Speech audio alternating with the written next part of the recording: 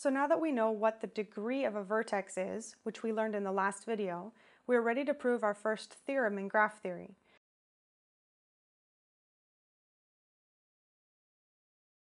So what we're going to end up proving today is that the sum of the degrees is twice the number of edges, and that's true in any graph.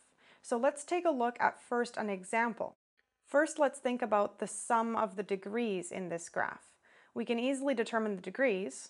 So now the sum of the degrees is 1 plus 4 plus 2 plus 3 plus 2, which is 12.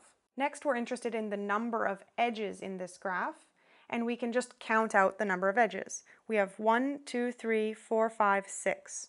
So this particular graph has 6 edges.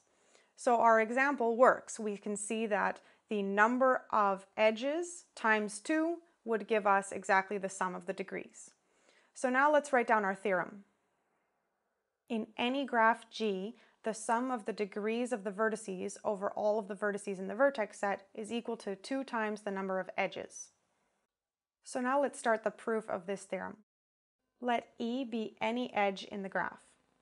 Then E has 2 ends. Let's call them U and W. So E is equal to UW. When we sum the degrees of the vertices, edge E gets counted twice, once in the degree of U term and once in the degree of W term. Similarly, every edge gets counted twice, because what we just did was to take any edge and show that it gets counted twice. What this means is that in our sum of the degrees, we are actually summing up every single edge exactly twice.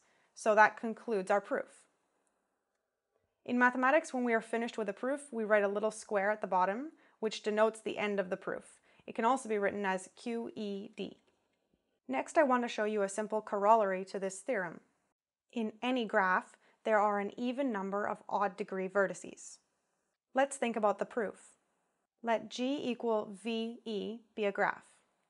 Suppose the vertex set is V1 through Vn, the set of those vertices. The previous theorem implies that the sum of the degrees of the vertices is equal to twice the number of edges.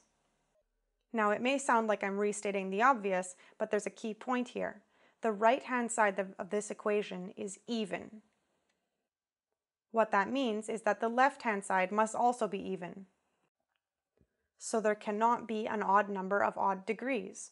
The reason why is because if there was an odd number of odd degrees, then this sum would come out odd, and that would be a contradiction.